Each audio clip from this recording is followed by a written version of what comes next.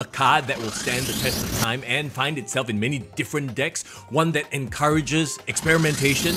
That is what we have in Phastos. But who is this master technologist of the Eternals? Well, like his fellow Eternals, Phastos was created by the cosmic gods, the Celestials, a million years ago, and has looked after humanity since. He possesses superhuman attributes just like his fellow Eternals, but focuses his energies towards his genius-level intellect in technology, invention, and engineering. In ancient Greece, he was a weaponsmith and often mistaken for the Olympian god Phastos.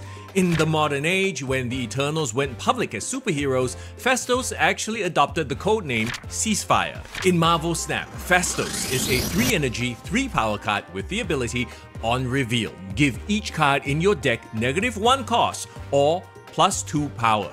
So immediately you gotta think, alright, Surfer decks, right? He's a 3 cost that will either buff or discount your other cards in the deck. And hey, you're never gonna complain about -1 cost or +2 power. He does, however, mess up the Surfer archetype curve a little bit.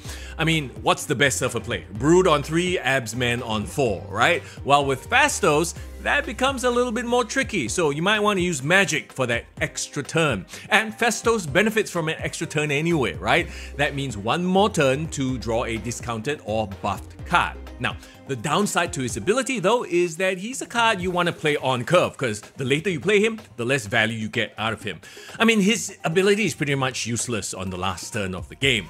Now, even though the Surfer archetype is the most obvious, I actually think he can fit into a lot of other archetypes as well. Like I said, you're never going to complain about that -1 cost or the +2 power in your cards that are in the deck, right? Even if it's an either-or situation.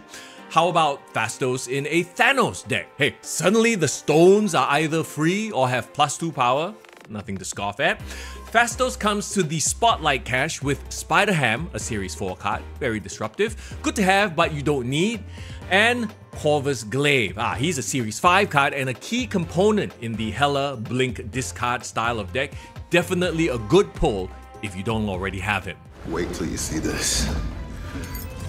I think given time and a lot of experimentation, Phastos will be one of those cards that pops up in many different archetypes and decks, so personally I think he's worth spending tokens or keys on.